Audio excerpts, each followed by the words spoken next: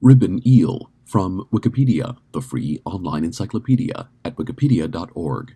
The ribbon eel, Rhinomuraena quaesita, also known as the leaf-nosed moray eel or Burness eel, is a species of moray eel, the only member of the genus Rhinomuraena. What is now known as R. quaesita also includes the former R. amboinensis. R. quaesita was used for blue ribbon eels and R. amboinensis for black ribbon eels, but these are now recognized as the same species.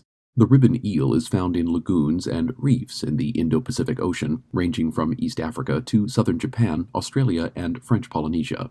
This species is widely distributed and is frequently seen by divers in Indonesian waters with their heads and anterior bodies protruding from crevices in sand and rubble habitats from very shallow to about 60 meters.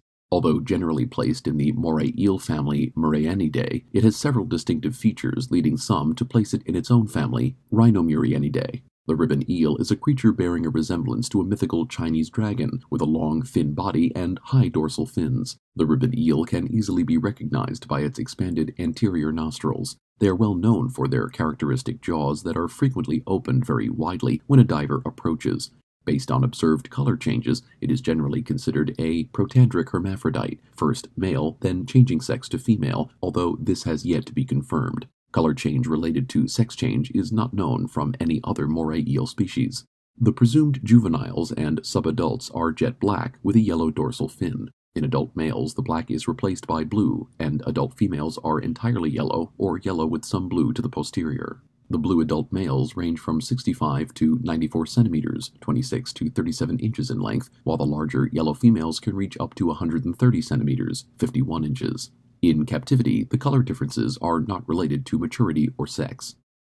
In the aquarium, because most ribbon eels do not live longer than a month in captivity, some feel that this species should never be purchased except for people with experience in keeping morays in captivity. Ribbon eels have been observed in many cases to stop eating after being captured, although there are reports of them surviving and eating in captivity for 2 years or more.